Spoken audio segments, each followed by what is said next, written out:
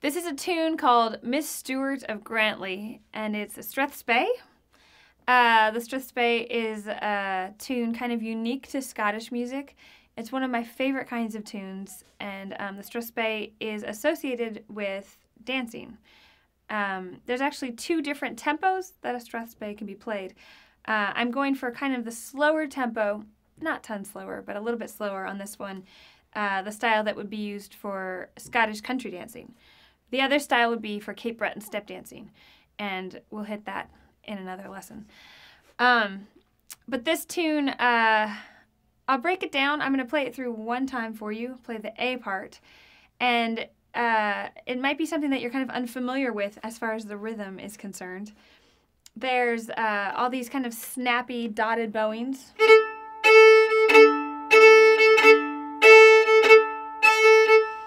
And you can look at the Scottish Groove tutorial to get some ideas about how to do these. But one thing you should just think about as you're learning this tune is that you don't want it to be stiff. So you don't want this sound.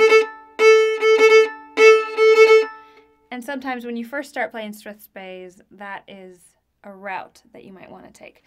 But think about having a lot of air in your bow. And kind of shaping your bow like this as you're playing, rather than just straight across. So here's the A part of Miss Stewart of Grantully.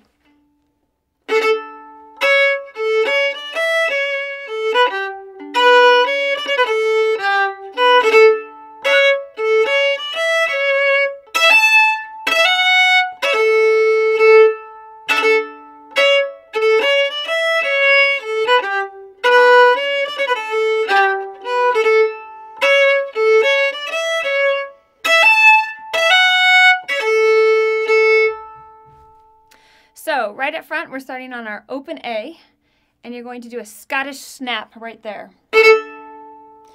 Play that, and then crash down on the C sharp. Then you're going to go up from there.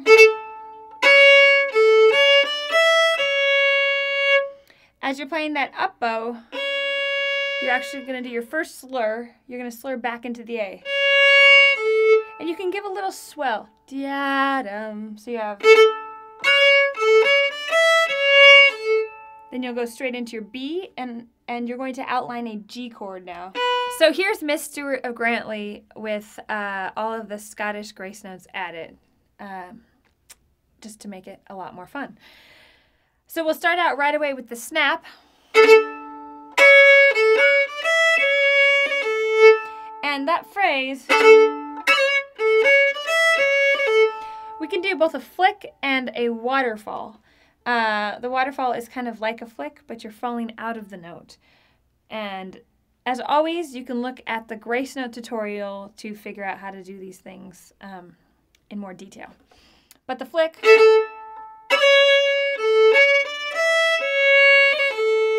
and the waterfall sound like that. So you can try that. Then your next phrase. And we talked a little bit about making this like a cut here. So really try, now that you've got the notes down, try to get this sound.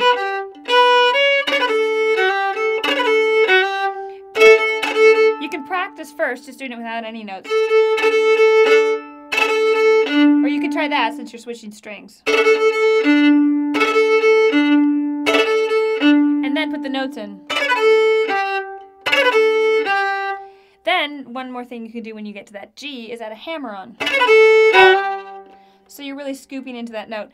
In Strathspeys, I I barely play any just straight on notes. I usually try to hammer on or flick or do something that gives it that extra oomph. So we have...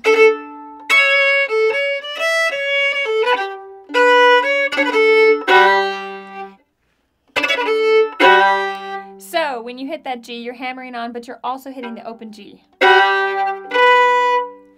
So that next phrase, you can add the E in there. You could even give it a little rhythmic, kind of a little bounce on that C sharp. Before we were playing that waterfall there, or before we were playing that flick there. But maybe this time around, just to mix it up a little bit. You could do that, and then you'll hold that C sharp, go into the open E,